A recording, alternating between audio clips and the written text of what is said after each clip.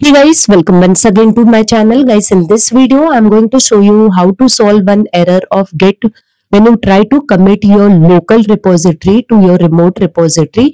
You get one error that username and email is not configured. So I'm going to quickly show you how to solve that error.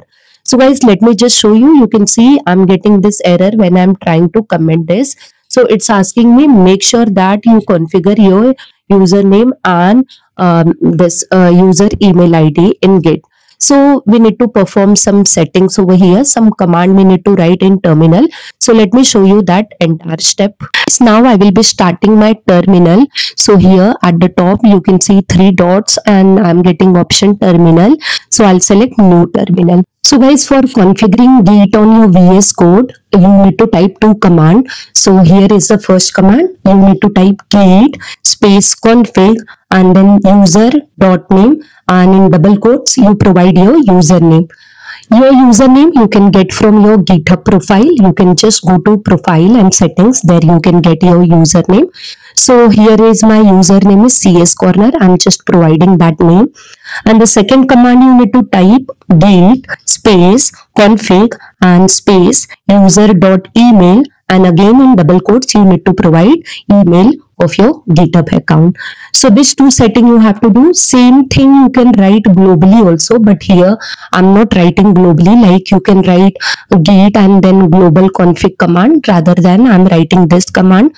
So because I don't want to set this username and email for all the Git repository, hence I'm taking this.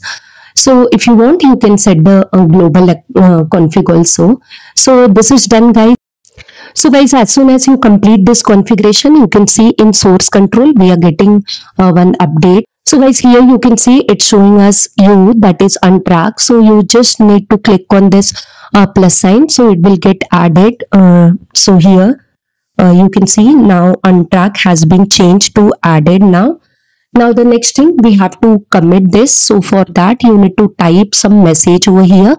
So I'm simply typing added index.html. So provide some suitable message, because if you you push your repository, everyone can see this message. So it should be suitable message like what changes you did. Now here to commit this, you can click on this commit button, or you can click on this mark also. So guys, now here you can see after this I'm not getting any error. I'm able to successfully commit, and after this you can sync the changes. So this way you can solve the error. So guys, if my video has really helped you, don't forget to hit on like button. If you have any query, you can put in comment box. And guys, if you are new to my channel, please subscribe to my channel and don't forget to hit the bell icon. Thank you guys for watching this video. I'll see you in my next video. Till that, bye bye, take care, keep watching and keep learning, guys.